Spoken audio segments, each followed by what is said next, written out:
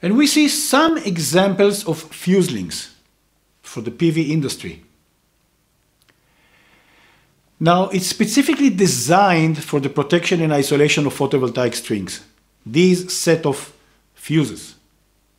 The fuse links are capable of interrupting low overcurrent associated with faulted PV in the form of reverse current and multi-array fault, if it happens.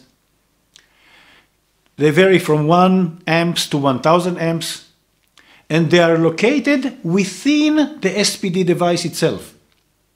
The picture on the bottom left demonstrates where the fuse is physically and how to take it out and replace it when it burns out. All what we have to do is to open that little door, and the fuse itself will pop out. Take the fuse out, replace it with a new one, and close that particular door.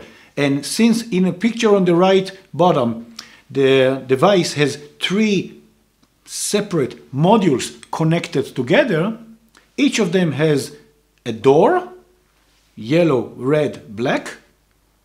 Behind each door, there is a fuse link. Opening this door, take out the fuse link, replace it with a new one, and close the door. That's how it's easy.